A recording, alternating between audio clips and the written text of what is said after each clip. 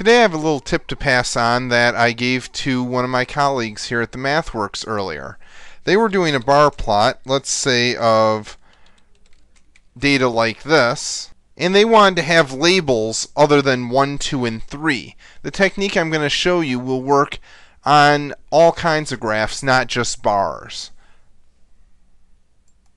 If we come in here, we can say set GCA, and we're going to set the x-tick labels. There they are. And we're going to use a cell array to set them to alpha, Bravo,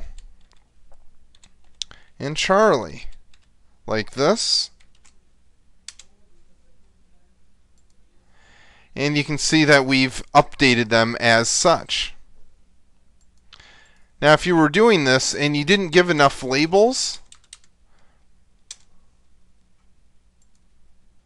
you can see that MATLAB is smart enough just to start repeating the labels again for you if that's what you wanted. You could also,